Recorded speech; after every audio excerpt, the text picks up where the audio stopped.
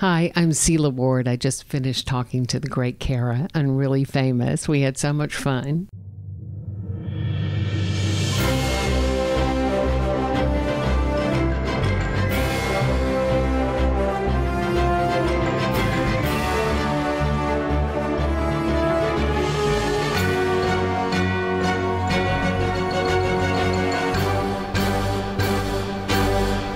This is Really Famous. I'm Kara Mayer Robinson, and I interview famous people. But I don't just interview them like your typical interview. I'm not really interested in those same old questions. Instead, I like to know who they really are and what they really think.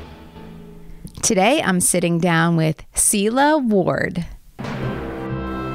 Yeah, wow, Sela Ward. So she's an Emmy winner. You may remember her from the television series Sisters or Once Again. She also starred in CSI New York. She was in House and Graves, and she had a very memorable cameo in Westworld. Plus, you may not remember this, she played Harrison Ford's wife, Helen Kimball, in The Fugitive. What a movie! And with Tommy Lee Jones, too. She's been in many other films too, like The Stepfather, The Day After Tomorrow, Gone Girl, and Independence Day Resurgence. Now you can see Sela every Tuesday night at 9 o'clock on the CBS television series FBI. It's the newest criminal procedural from Dick Wolf. You know him. He's the guy who created Law and Order and is behind all the other Law and Orders. So yeah, Sela plays the boss, Dana. Again, you can catch FBI Tuesdays at 9 o'clock. Sela is also pretty active in advocacy. She's a child advocate, and in the year 2000, she founded Hope Village for Children to give vulnerable children a home. It's in Mississippi, which is where Sela is from, and it has helped thousands of kids over the years. Big shout out this week to Sofitel New York, where Sela and I recorded this episode from a beautiful corner suite on a high floor overlooking Midtown Manhattan, including a nice peek at the Empire State Building. Thank you, Sofitel. Bonus for you, if you'd like to see Sela answering some of my questions, subscribe now to my YouTube channel. It's youtube.com/reallyfamous. Just press pause right now if you'd like. Open your YouTube app, type in Really Famous, and subscribe so you won't forget later. And you'll get notified as soon as the video is ready. Oh, and one last thing before I give you Sela Ward, now's your chance to get a personalized private episode of Really Famous to give as a gift or to keep for yourself. If you'd like me to interview someone in your life, you, a family member, friend, colleague, click in the episode notes right now. We're running a holiday special that expires soon. You can get a personalized interview in the form of a Really Famous podcast episode that won't air here, but that you can air anytime you like on your own personal devices, or in front of the whole family, let's say, at a holiday gathering, or in a big conference room to kick off your next conference at work. Just an idea. But if you'd like this before the holidays, please get started like yesterday. So that's that. And now here is Sela Ward. You're in New York because you're filming FBI here, right? It shoots in New York, correct? Right. We shoot in Brooklyn. And there are a lot of episodes, so you're here a lot. You're here for a long time, but don't you live in Mississippi? Is that true? Well, I live between Mississippi and New York.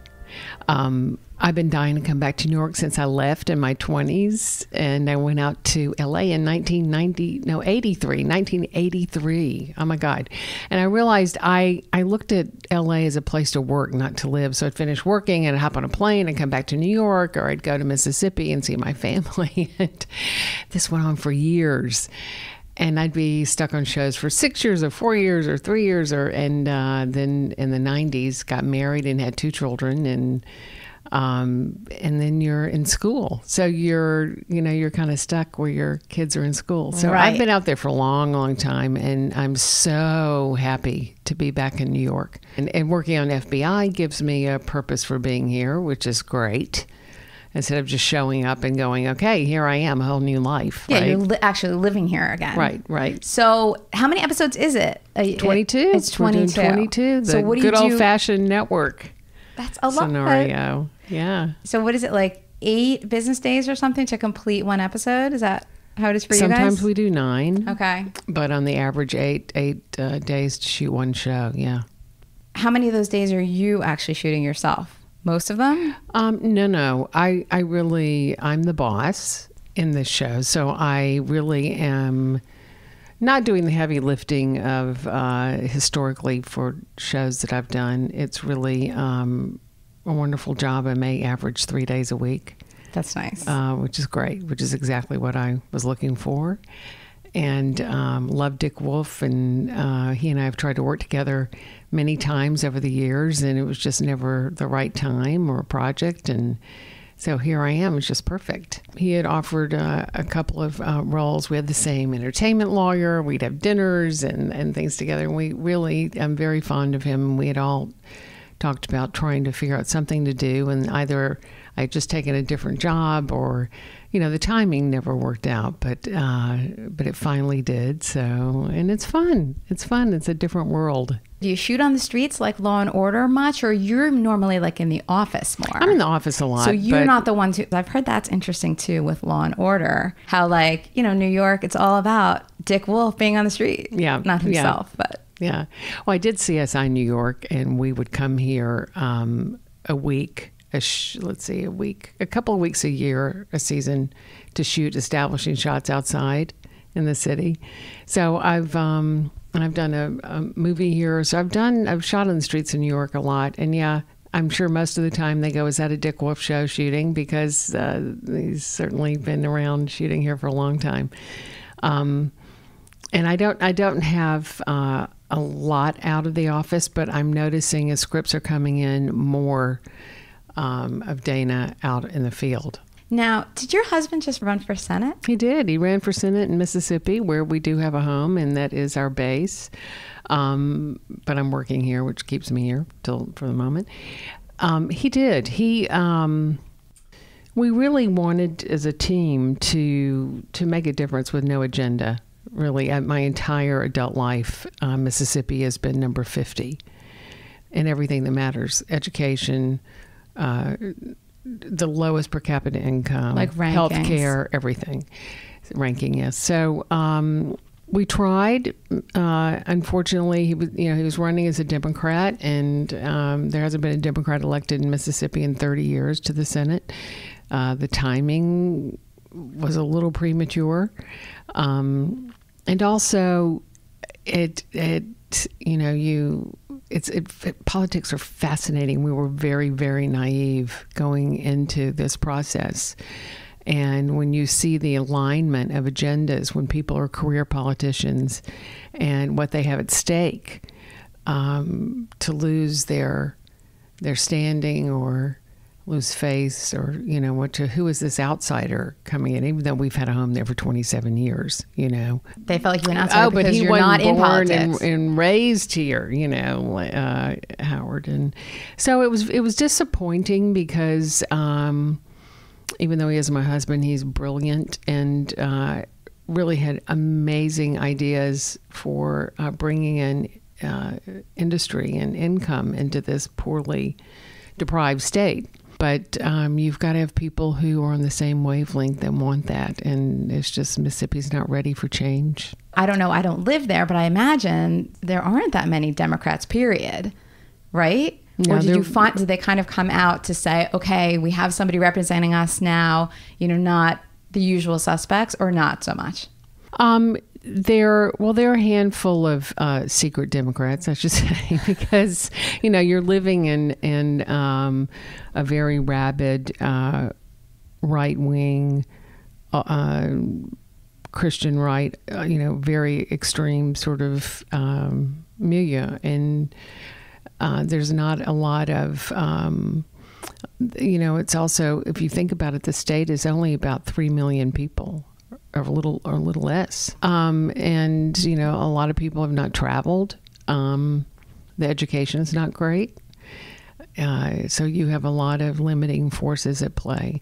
But it was probably one of the most extraordinary experiences of our lives to date, because getting out and really seeing the state that I was born and raised in up and down from the coast to the Delta, meeting the most extraordinary people and seeing what's the positive things that are happening in Mississippi, the grassroots things of people really giving of themselves and extending their hand to others was really uplifting. Yeah, so I wouldn't take anything for the experience. Right. You can't, just because you don't win what you had set out to, you are gaining so much in the process, you can't give that back. Oh, no. And I wouldn't take anything for it. I'd do it all over again. Yeah. So you grew up in Mississippi, and then I read that you went to the University of Alabama. Right. I did. And you were a cheerleader? Yeah. So you did the whole football thing, the SEC whole thing with Bear thing. Bryant there. It was a really exciting time. It was just bigger than life. Then you decided it was time to move to New York, and tell me if this is true or not. I read that you went to work for an ad agency. Is that true? I did. I wanted a bigger world. I really wanted to see the world, and as much as I love the South, it is homogenized. It's a very specific culture, and I needed to experience a bigger place out there.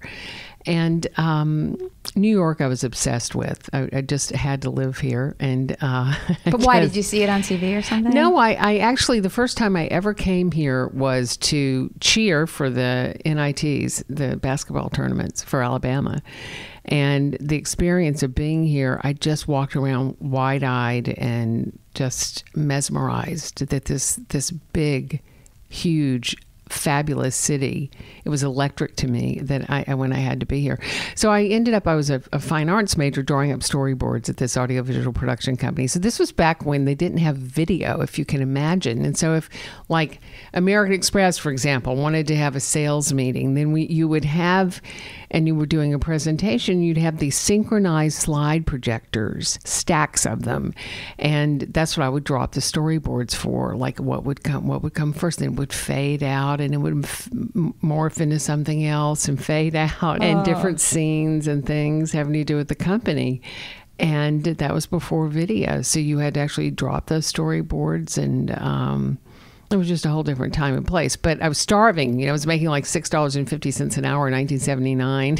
And somebody said, you should model because you can make $100 an hour. I went, oh my Lord. Okay, where do I go? And I met Wilhelmina and started there doing TV commercials for Maybelline mascara and Vidal Sassoon shampoo and the print for that. And then that was, I got into this crazy business because I would start acting classes to help me with the commercial auditions. Okay. And I loved it. I just loved it. And all of a sudden, I had this passion for something I'd never dreamed about. Right, so they weren't just putting you in print ads then, they were putting you in actual video. So they were doing video, you were being introduced to it in a different way. Well, it wasn't video, remember? It was film. Of course. Yeah. It was actual film that would go in the can when it's done, and Correct. that's how In the Can started. So you took acting classes to help you with that, and you were just hooked. done, like hooked? Absolutely hooked. I went What'd to you like? Here in New York, studied with this guy, Bob McAndrew, who began teaching at Wyndham and Studio, the American Place Theater. And Bob had this delightful group of young wannabe actors.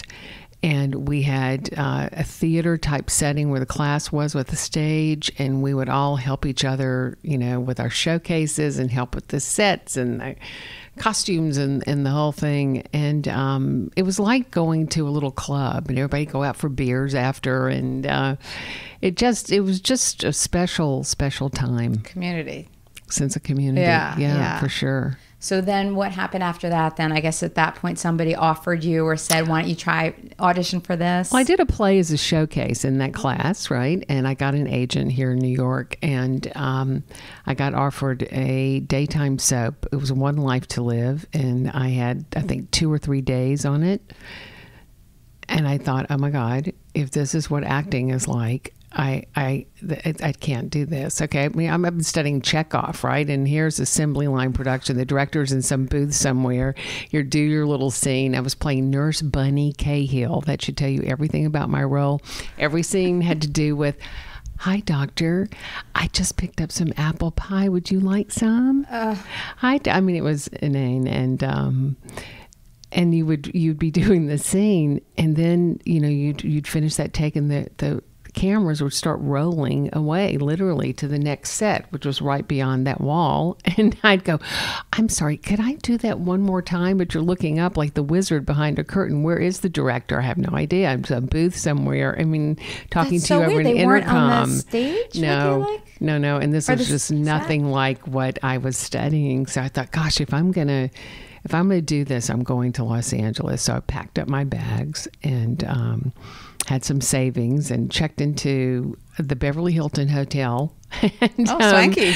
2 weeks later, I had a job on The Man Who Loved Women with Blake Edwards directing with Burt Reynolds. So that's a nice first gig out there. It was a nice first gig. But how did you go out there with, so you had a little bit of money. I had saved money. So because I'd been enough that you- working for 5 Right. years. That's pretty good though, to come to New York and be able to save money at that point. You were doing all right. Yeah. And then you took it to LA and you got that gig right away. So was this a different agent then that you needed in LA, or was it kind of the same person who This helped you was get that? actually through someone connected me to a friend of theirs who was a manager, and she at the time, Dolores Robinson, had actually was under the umbrella of Blake Edwards' company, and she says, I know a part that hasn't been cast in this film, and picks up the phone and calls Blake's office. They were already filming, so I went and met Blake and in his trailer, and he had me read and stops before the scene is over and goes, okay, you got the job. I'm going, oh my God. And it was with Burt Reynolds, my scenes, and that was when Burt was, in his heyday. And Were you starstruck? well, I was very nervous. I'm nervous more than anything. It's just like being plopped into some altered universe, and you're really kind of having an out of body experience the whole time. But I will never forget the kindness of Blake Edwards and his appreciation for a young actor and nurturing talent. And he sent me to Nina Foch, who he was very close with, he and Julie Andrews, and she had coached Julie and them for a long time as an acting coach, and she in her own right was a wonderful stage actress. So I studied with her. She introduced me to Alexander technique. I mean, it was a very warm, nurturing experience for my first thing in Hollywood. And then it just took off after there? Did you have any lulls where you felt like worried or frustrated or anything, or you felt like it Not kept at going? the beginning, but I had a long way to go. I mean, I had really only been studying for a year. I was 27. That's late, in these days to start. No, it seems so young. It does. It really does. But so I was never an ingenue in this business. I had to work really hard for a long time. And I would do jobs and not be so great, and or I'd be decent, but the movie didn't do great, and they were all movies, couldn't get arrested in television. Really? And did you try and you couldn't get arrested in it? Yeah. That's so funny, because everybody would think it's the opposite. But at that point in time, the two mediums were completely segregated, really. Right, but didn't everybody want to make it in film more than TV? Yes. Yes, and so here you were, but you Here couldn't I was, get anything. but I couldn't. That's Nobody so would weird. hire me for a TV show because I was a film person. Well, that was a handful of things. But then I was offered a television show. The Shapiros, who were produced Dynasty, and Dynasty was so hot at the time, wanted to do this show called NAS, Naval Air Station. I forget what point. I can't remember the name of the show. And it had all of these amazing actors in it. It had Robert Vaughn and Jill St. John and Susan Day and Patrick O'Neill and Richard Dean Anderson and this crazy list of actors. So I took that show. And once I took that show, that was really it. I was in television forever. And that switched everything. Switched everything. Right, but you were still in movies after that as Yeah, well. I did movies after that, but I would a small do movie called The Fugitive. Yeah, came and after that, I right? was finishing. I was on Sisters under a 6-year contract, and they let me out to go do The Fugitive, that which was was the so same time? awesome because you're sort of stuck, So how did that work out creatively. then? You're right in the middle of Sisters, which is a huge show, and that was a network too, probably, right? Right, So you right. were doing it like all year. Right. And then what happened with The Fugitive? They worked it out so that I could go to Chicago 2 different times. That's where The Fugitive was filming. and on 2 separate occasions for like, about a week or 10 days worth of work. So they were kind enough to let me out, which was such a wonderful experience, because Harrison Ford, oh my Lord, when I was in high school, I was gaga over, and now I'm playing his wife, and it was really special. And he's such a cool guy, very, very down to earth, and yeah, that's like a dreamy situation. Yeah, I was dreamy, really dreamy, and so I've had some really great experiences. So let's go back to Sisters for a second. That was pretty popular, or like, do you have like one of those niche, you know what I mean? How a lot of people are so into like very deep fans of a show. I feel like Sisters was probably like that. I think I get stopped more for Sisters than anything else. Interesting. Yeah. And you played Teddy, which was the rebellious, recovering alcoholic sister, the black sheep of the family, if you will. And something about that show really struck a chord with women. I mean, women always tell me, oh, I was Teddy, or I was, Julian Phillips' character, or I was, Frankie, or I was this or that. And they could see themselves in these characters, and they would watch it together. And, it really struck a chord with people. And it was on for 6 years. That's a long time to be in somebody's living room. It is, right? Week after week. Yeah. They feel like they know you, especially because you're going through like personal struggles on the show. I really do feel like that helps people, or makes them feel like they know you. Even if it's your character, they still feel like they know you. Sure. So people stop you, and it's usually, oh, Teddy, is that what they say? Yeah, yeah. Who else do they think of? Other people who stop you? It depends on what. I'll get the oddest things that I would think that people. It would be a movie that I felt like I had 10 minutes in. Especially in Europe, I'll get stopped for things like Day After Tomorrow or CSI New York and CSI is Paris. Huge over there, right? Yeah, it's huge. Huge. Stuff like that. I heard somebody talking about something like that. Who could it have been? Was Ted Danson on it? CSI? Or am I thinking of NCIS? No, but he was on another one. He was on something. I think it was him talking about the fact that for years he was on it. And here in the U.S., it was like people were like, oh, what have you been up to? And then he would go there, and he was like a major superstar while it was on. I think it was Ted Danson who was talking about that. Yeah, he was on. And because they cross-bordered. He did CSI New York for a couple of episodes. I forget which one he was on. Okay. But it was one of them, the same thing, where in Europe it was gigantic. Yeah. So when you go there now, that's what people think of right off the bat. Or a movie. Interesting. So you just never know. Careers are so interesting, aren't they? Yeah. It's a road. You just never know what path you're going down ever. Right. And where it's going to lead you. Are you the kind of person who kind of was always looking at the next possible step, or like just waiting to see what happens, or what? I wish you could plan a career like this, but you really can't. Extraordinary opportunities come, and they're right at your fingertip, and then at the last minute, sorry, you should have come to read for me in my house. Oh, things like that fall under that Me Too category. That, really? Nothing, just producers saying, oh no, come read for me. Well, I already read for the director. The director chose me. Humongous movie would have changed my career overnight. What movie? I can't tell you that because then I don't like talking about all that and the context, because nothing happened except, well, no, come and read for me at my house, a producer. And I went, no, if the director wants me to come back, great. I'm not coming to your house to read, but it cost me a career changing job, a humongous movie. And for young women in particular and young actors, I think about this a lot, that you never really know where a road is going to take you. And it might at the moment seem like on the surface the best thing that could ever happen, but you just never know. And particularly if you listen to a lot of the actresses who were really egregiously dealt with in that Me Too movement, who's the guy squashed their career. So you never ever know what you're going to get into and what it would cost you. It's whether, people didn't hop on that plane that went down because of somebody made them late, or they had a sick child, or whatever the deal was. You just never know. And I never question anymore. So do you look back on that and think, you kind of look at those things and just say it is what it is?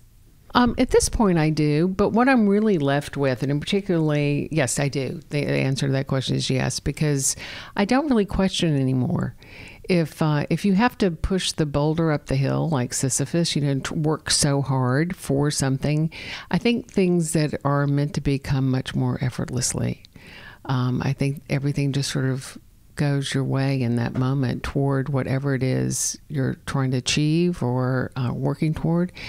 And when you have to work too hard and push too hard, it's just not the universal energy is not flowing in that direction. I really believe that. And, if I have to work too hard or push too hard, I just sort of let go and step back. And I think that there's so many things happen that really are just for learning and a learning only. It's not so much about what you do with it or what has it. It's what do you get from that, and how do you move forward, and what is your decision making later. I want to go back to something that I think is so important in the wake of that whole Me Too situation, even in my situation where I certainly wasn't dealing with anything like that, like all that Weinstein mess. But I think that if young women were educated, if older women would be mentors and really talk to young women about the circumstances that we get into with men in the workplace, and how to handle them. If somebody had talked to me about how to handle that situation, no, I'm not going to that producer's house to read for him, right? How to handle that, how to navigate that, because my male agent certainly didn't help me, right? Mm-hmm. Then you would know how to navigate those waters without compromising things that are important to you. You would know how to have the strength and the wisdom and the judgment and how to maneuver. And I think we as young women at the beginning really are not taught that. And I think also just to be able to expect it, right? If somebody's already teaching you and mentoring you, then it wouldn't be such a shock. And in the moment, if something is happening where you need to make a decision like that, or like take action or not take action or whatever you have to do, at least you're not that thrown off maybe as you would be if you didn't see any of it coming. Exactly. Right? You know what I mean? It's almost like a warning. Yeah. A preparation. It's a little handbook. Yeah. For life in the business place, right? But that's a tough handbook, though. What do you exactly write, right? But I think now it's becoming easier and easier because people are talking about it. The rug has been sort of lifted. Yeah. It's a gift to all of us that all of this happened, really. Mm-hmm. It's a huge gift because the power structure, because it's your livelihood, the compromises women felt they had to make. Yeah, it's insane. Just to survive, So do you feel like it's changed since everything happened? Because we're only talking about like a year ago. I think it was last October that it first came out about Harvey Weinstein, right? Mm-hmm, was it? Mm-hmm. I think it was October a year ago. So have you noticed a difference at all? Yes, you absolutely, 100%. And I'll hear it a lot from men or executives. I even had a transportation guy walk up to me the other day, and he said something about, beautiful Sela, something like that. Oh, I shouldn't have said that. I'm so sorry. I didn't mean it in any way that would be offensive. He said that. Oh. Yes. And he starts, apologizing quickly. I mean, he said, I know I'm not supposed to say anything like that, And I was laughing. I said, hey, it's 62. I'll take that all day long. That is so fine. But I think people are much more aware of what they're saying and how they're saying it. But there's this intrinsic male-female dance that, particularly, I was born in 56. So in the 50s and 60s, when you're small, but your parents, your mamas, from that generation, like the Mad Men era. So there is just a certain expectation of behavior between the male-female dynamic and the flirtation and the way to maneuver that and walk that fine line, that's just intrinsic to male-female animals. So I think women are so used to having to walk that fine line in the business place and in life in general that some of it is just your daily bread. It's when it goes, there's an art to it that is great to teach young women too, to protect yourself, but also help take care of their ego. There's so much for us to give to younger women. Do you have anybody who you kind of share this knowledge with? I do. My daughter is 20 and she's a sophomore in college. So her and all of her friends, I'm constantly talking about, these situations, and how to prepare yourself. And she wants to be an actress, and okay. And I have friends too. No, okay. Some of them, but some they're all of them, open to like gathering around and hearing your advice. They love to talk about all that. They're strong, this generation. Now my kid grew up in Los Angeles and is in the East in school, so she's seen a lot, and they're savvy, and they're not that they're not vulnerable to all of these things, particularly when you want something so badly in a career, right?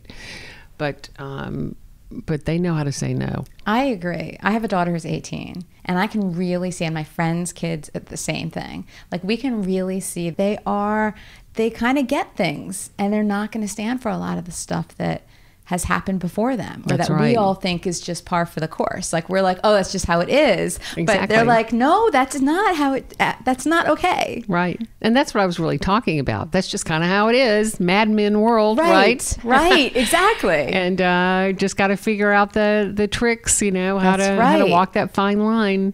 And she's like, they're like, we're not going to just you can't just say that. Like, something has to be done. Like, I'm sorry if it's going to like upset the waters or whatever, but no, we're not going to accept that, which I think is amazing. And it's going to take that to really shift things around. I think so too.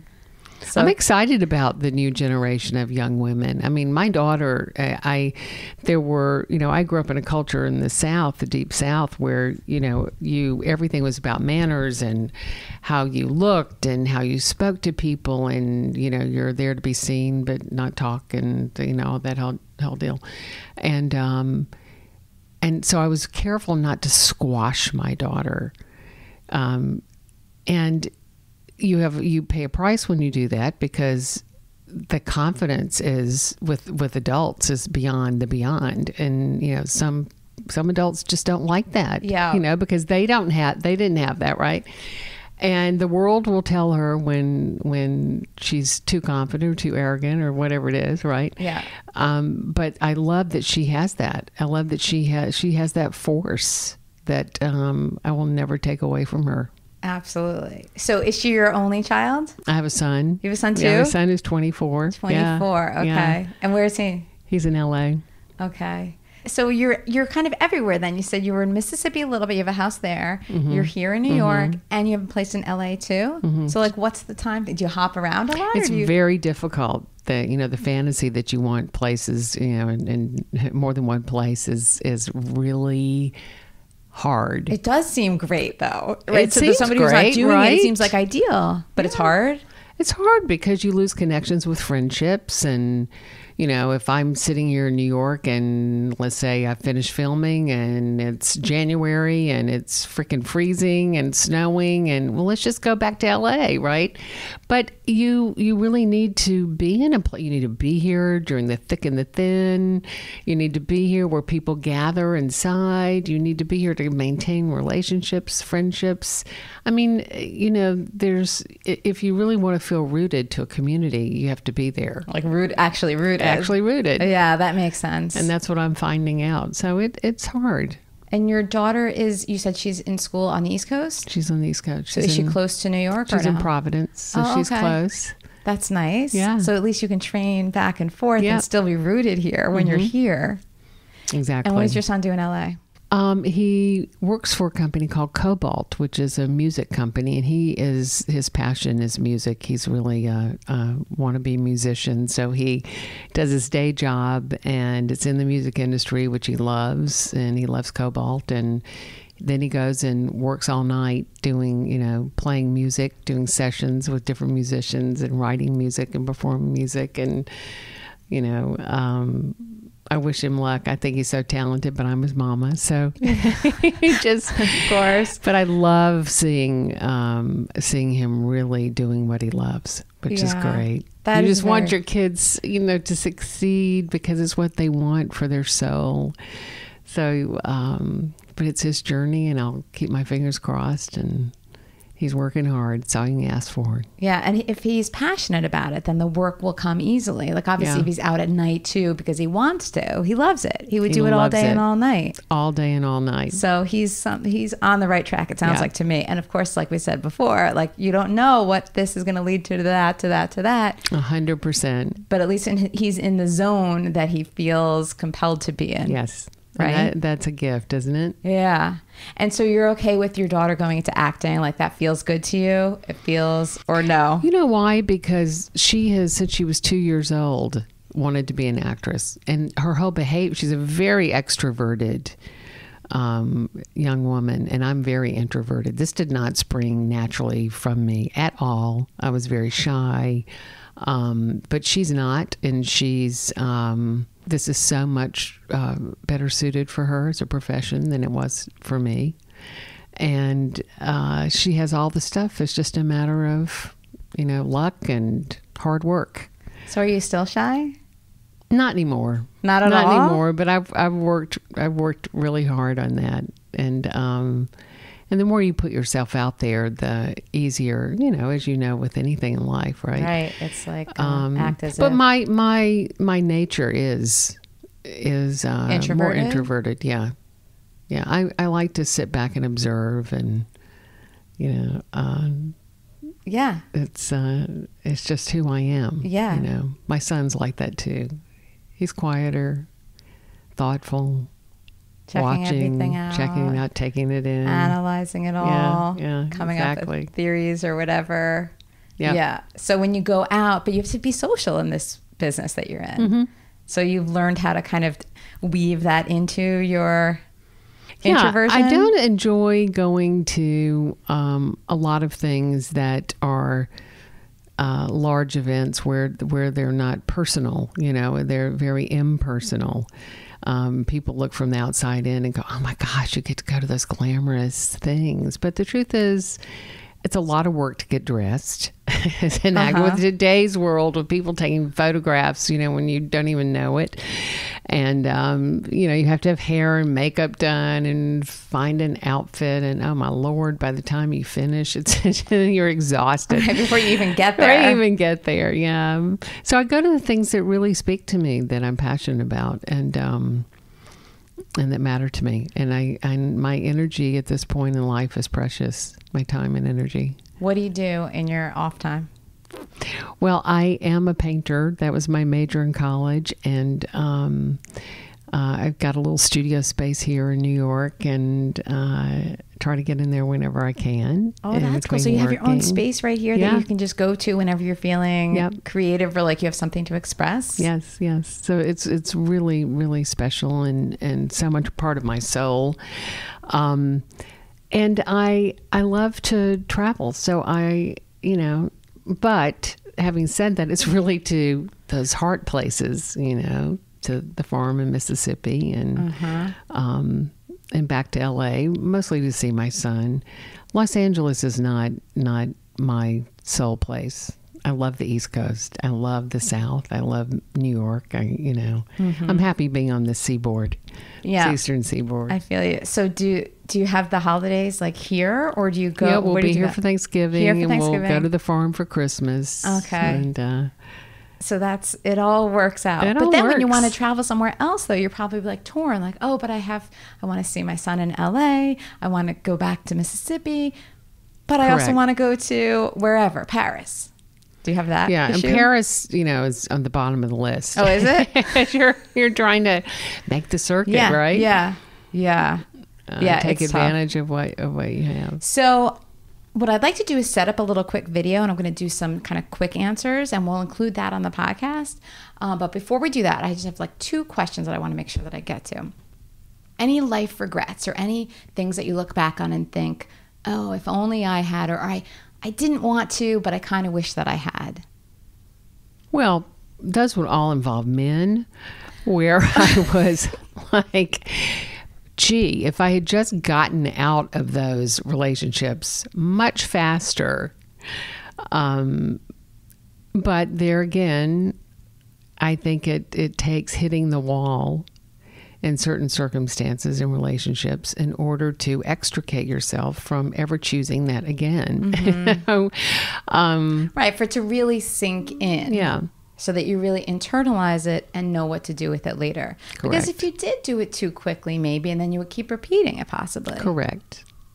But that's my only, if I were to have a regret, that would be it. It's just being in relationships that didn't serve me. But there's a reason why you choose those. So you have to work all that out so that you can choose something different. Yeah. Better for yourself. You have to be a little introspective. Yeah, exactly. And do a little analysis. Yeah. Why did I go there? Exactly.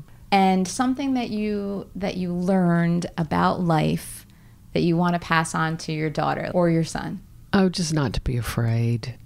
I think fear stops us from so many things. And it's hard because, we all want guarantees in life, and there are none. But there's really nothing. Okay, I'm not talking about the world at the moment, because the world at the moment is very frightening. So, but aside from that, just in your journey in life, whether it's relationships or whether it's work or whether it's your art or your music or your acting or your whatever your passion is, you could be the greatest rose gardener.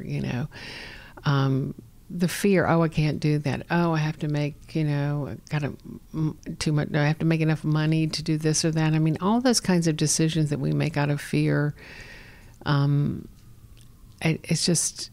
paralyzes us.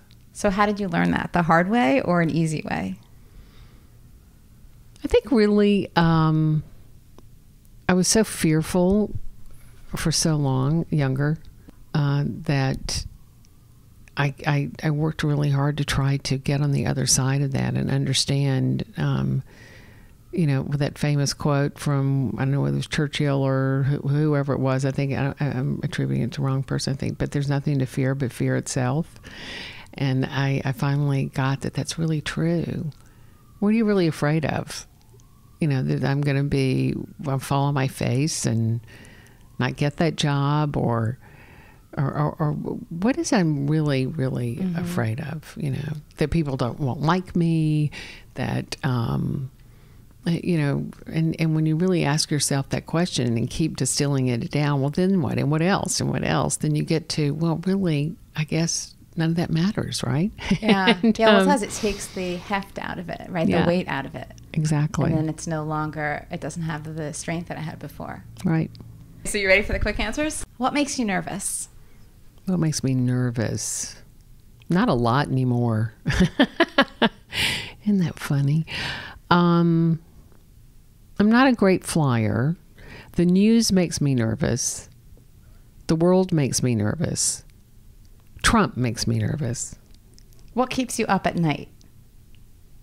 The world, Trump, the meanness in the world right now, particularly in our country. That keeps me awake, makes me sad. Is it hard to read the news for you? To read even the headlines? Yeah, it is. It's a very troubling time, and it makes me, first and foremost, very sad for my children. because I didn't grow up in this. Although the reality is that, if you know anything about history, this is just one big circle, and this too shall pass. And it'll come back to some stabilization and normalcy and kindness. And then it'll repeat itself again. We're just animals, aren't we? I'm ready for it to keep going around. Yeah, we need Come to go back the other way. hurry Please, up. hurry it up. Get out of this cycle. Speed that cycle up. What cracks you up? Oh, gosh. Like Peter Sellers' movie, The Party. What was your favorite TV show when you were a child? Dark Shadows. What were your 20s like? My 20s were really fun because I left the South at 20 and moved to New York.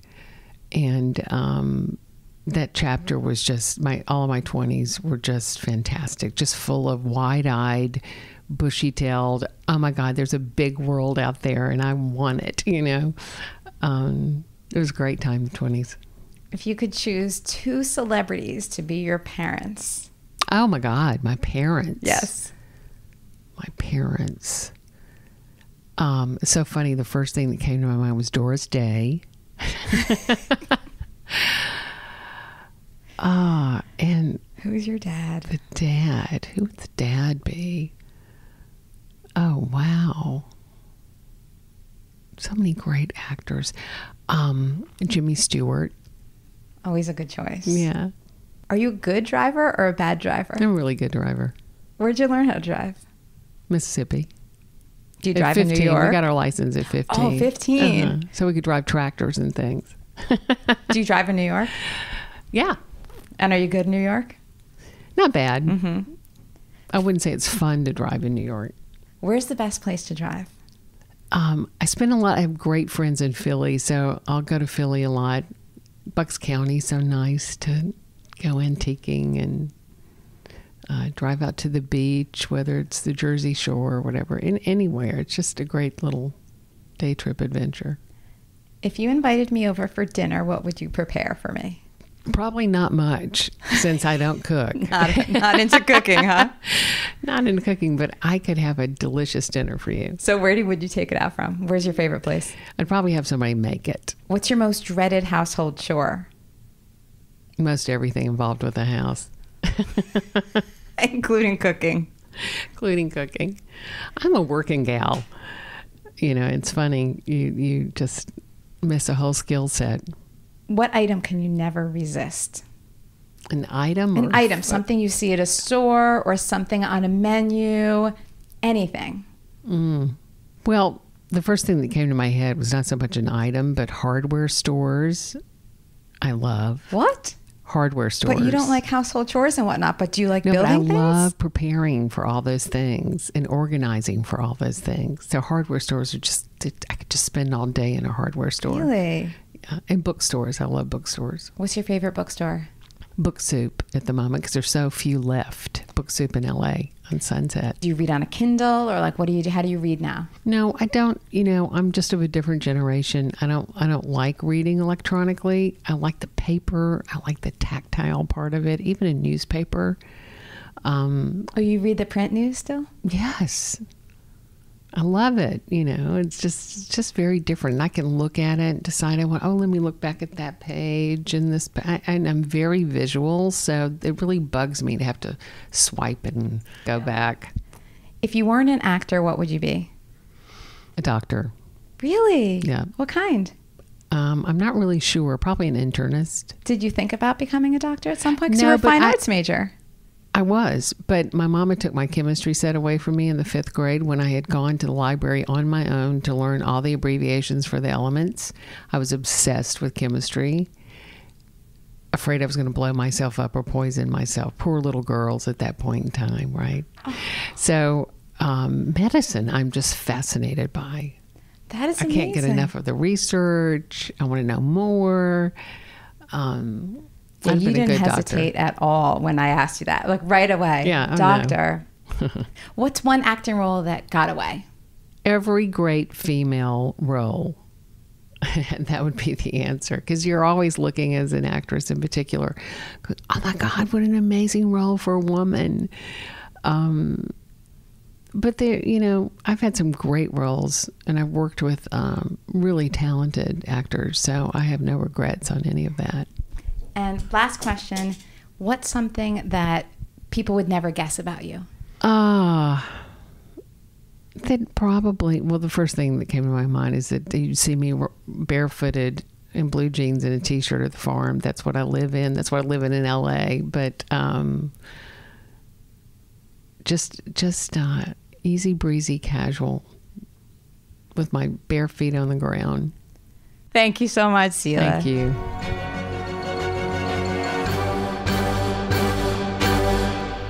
Did I seem a little different to you during this interview?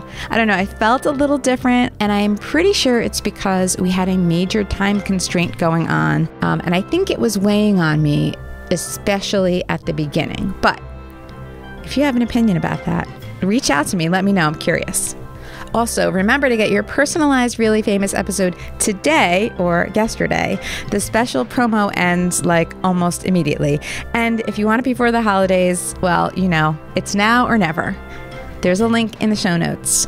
I'm Kara Mayer Robinson. This is Really Famous. I've been releasing episodes weekly now. Have you noticed?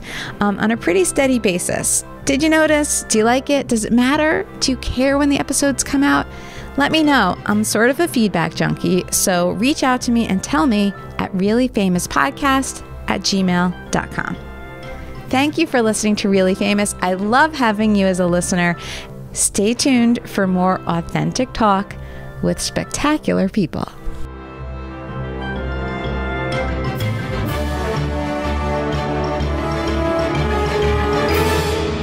Hi, I'm Sela Ward. I just finished talking to the great Kara on Really Famous. We had so much fun. Tune in to FBI, which is on CBS 9 o'clock Eastern Time, Tuesday nights.